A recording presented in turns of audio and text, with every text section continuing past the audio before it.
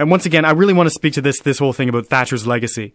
So, while I'd say we should celebrate the death of someone like Thatcher who did such great wrong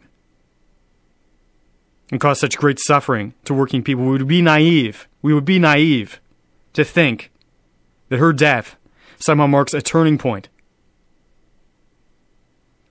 The mainstream British political parties, all across the board, of all stripes,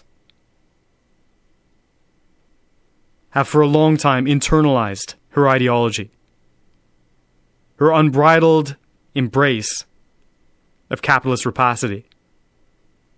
And it is a bitter legacy for the people of Britain and the world that can only be undone through hard struggle.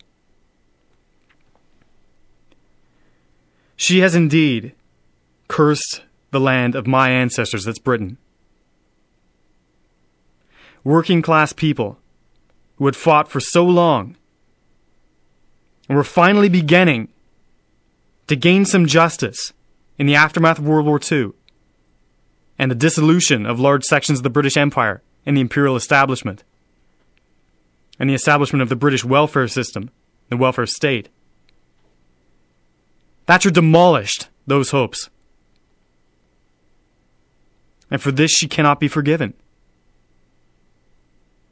She cannot be forgiven. It's unforgivable, this act.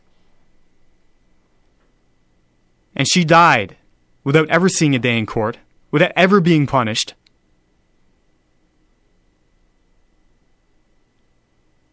Without any measure of justice being given to those working people whose lives she destroyed. The lives of millions.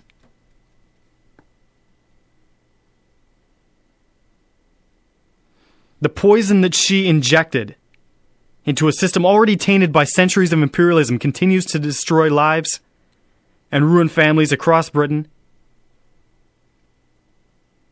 to this day, and is an integral part of a global capitalist system that spreads such poison on a global scale.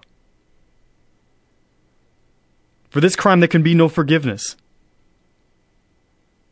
And frankly, by this point, only a revolution will set things right. Thatcher proved that the working class cannot rely on the welfare state to secure justice and dignity for themselves. It cannot rely on the capitalist state to make concessions, to make their lives livable. Ultimately, we'll go back on those promises. It will roll back those concessions. It will take back what it gave. And working people will know no peace or justice until working people take power for themselves. Nobody else can do this for them. They can only secure justice and dignity for themselves if they take it through class struggle. That really is the lesson of history. That's the lesson of the downfall of the welfare state. Workers cannot rely on capitalism to give them a decent standard of living. Because under capitalism, the worker is essentially an object to be exploited. That's all the capitalists see working people as. Behind all their rhetoric, all their fancy words, all their propaganda, that is the hard truth. We're exploitable, we're expendable. And we're exploitable to serve their profits, their interests. They only make concessions under great pressure. I mean, think about what it took to make them make the kind of concessions that they made after the Second World War, when the welfare state was first set up. It actually took a revolution in Russia, the endurance of that revolution over decades. You know, so you had a socialist superpower existing in the world that was seen by the West as a major threat. They were afraid of working class revolution at home. They were afraid the fact that so many people came back from the Second World War, you know, veterans who knew how to fight, knew how to shoot, knew how to, who were if they rose up and fought against the capitalist class would be finished.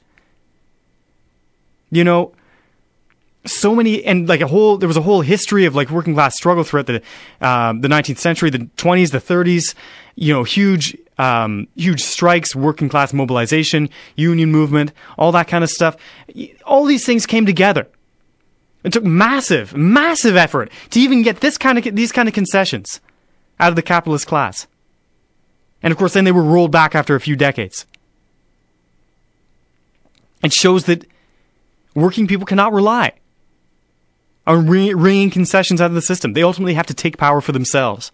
That's the only way they can attain any permanence of the gains that they make. That's it. That's the only way they can be sure that those gains will not be reversed. That's the hard truth. That's the reality here.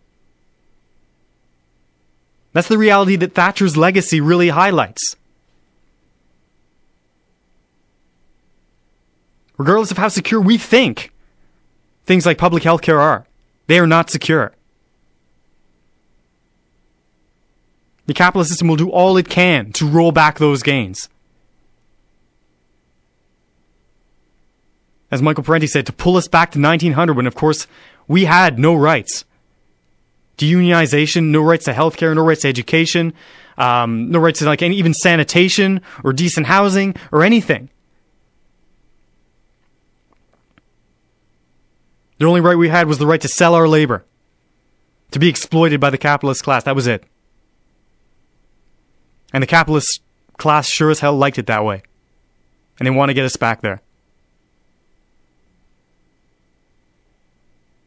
The only way we're going to see justice for ourselves, brothers and sisters, is if we take control. That's reality. And really make it so, through that action, that no criminal leader like Margaret Thatcher ever rises to trouble us again. And wreak that kind of destruction, wreak that kind of distortion, and destroy what we have built.